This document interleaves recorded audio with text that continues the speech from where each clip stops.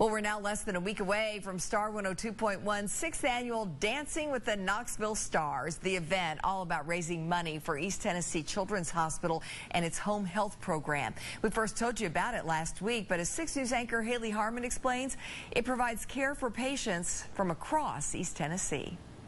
East Tennessee Children's Hospital believes that the sooner they can get children out of the hospital and back into their own homes, the faster their recovery.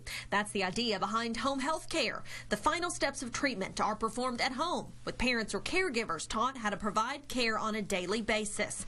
The program is working wonders with patients like 8-month-old Rachel Donovan. She's just the sweetest little baby. Rachel was born at just 25 weeks. She only weighed a pound. Scary. We didn't know she'd survive the first day. After 4 months in the hospital, she was finally ready to come home, but her care was far from over. We certainly need to take care of her and needed a lot of help taking care of her when she came home. She's been receiving home health care since October, and Children's Hospital has guided her parents every step of the way, providing the oxygen equipment she needs and training them on how to use it. Home health nurses also visit once a week to work with Rachel on things like her motor skills. There you go.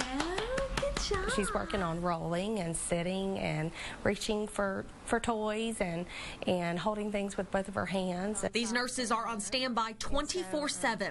Any care, any concern I had, I remember calling her one time on Saturday night. She was cooking dinner and she was willing to drop anything and come over and help me. Rachel is progressing by leaps and bounds, growing every day. She is starting to sit up and wanting to stand on her own. Something that her parents say would not be happening if it wasn't for home health. We were terrified. New parents, used to 24-hour nursing care, and then coming home to a new situation, not sure what to do. Children's Hospital provides home health care for patients from every hospital in East Tennessee. So donations from Dancing with the Knoxville Stars are helping children just like Rachel all across our area. Yeah, she's got a little more work to do, but she's getting there. On your side in Knoxville, Haley Harmon, 6 News.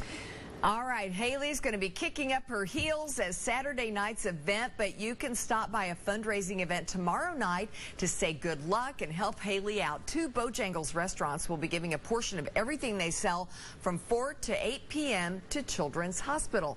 You can stop by the one in Oak Ridge or the one on Middlebrook Pike in Knoxville. That money will go to Haley's fundraising tally. Haley, by the way, will be at the Middlebrook Pike location. And if you can't make it by, we have information on how you can donate very easily online. Just visit our 6 News Facebook page or our website, WATE.com.